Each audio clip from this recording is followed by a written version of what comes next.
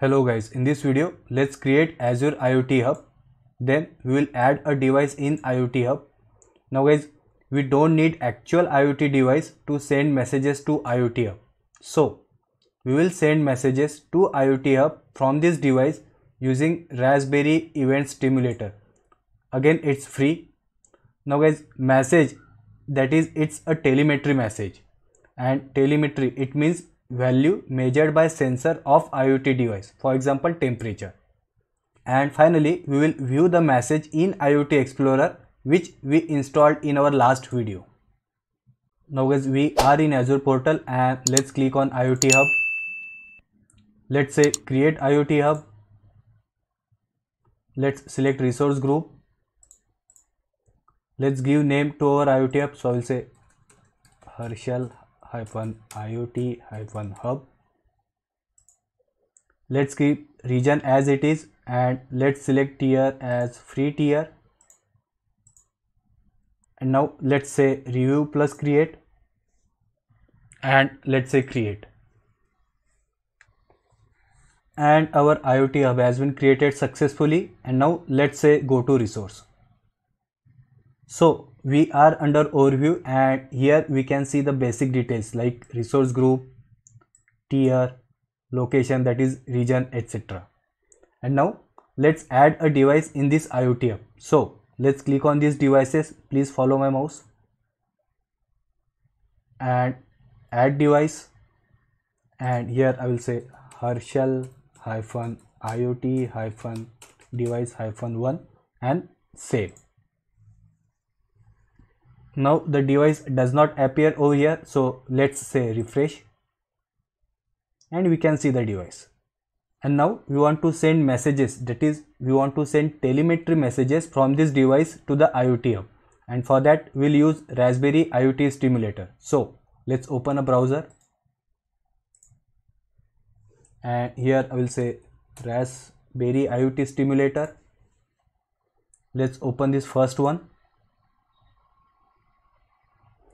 And guys, observe over here. So on line number 15 we need to provide the connection string for our device, and then we have to simply click on run, and this will send events, that is messages, from this device to the IoT Hub. And one more thing, if I scroll down and if you observe this line of code, that is from line number 24 to line number 33, so that means here we are sending this data, that is device ID, temperature, humidity, etc. And of course we can edit this and we can send our custom messages as well, but as of now we'll keep this as it is. So again, let's go up and here we need to provide the connection string for our device. So for that, let's go to the Azure Portal. Let's open this device which we just added, and here let's copy this connection string, that is primary connection string. So copy it, and again let's go to the Raspberry client and let's paste it over here, that is under connection string.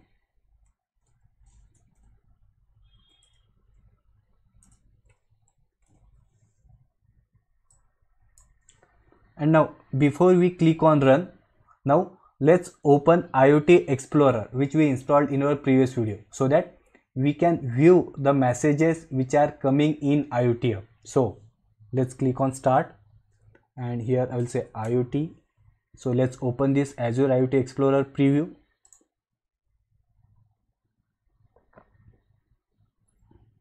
And here we need to provide the connection. So let's click on add connection. And here we need to provide the connection string for our IoT Hub. So again, let's go to the portal. Let's duplicate this tab. Let's click on home.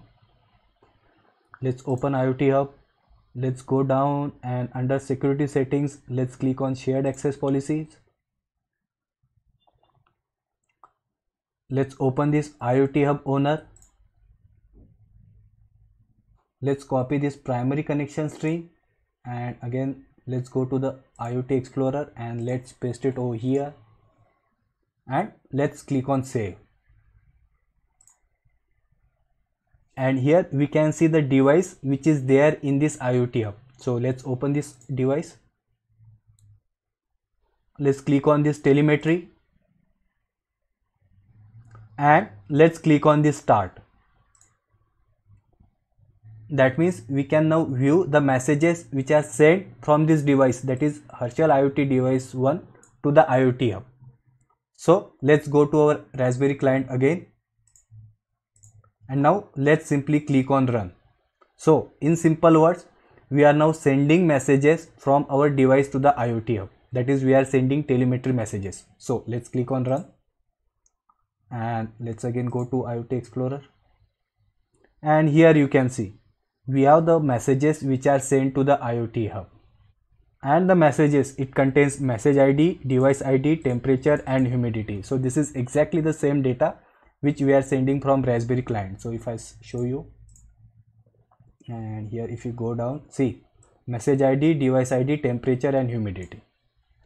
So that's it guys. Thanks for listening.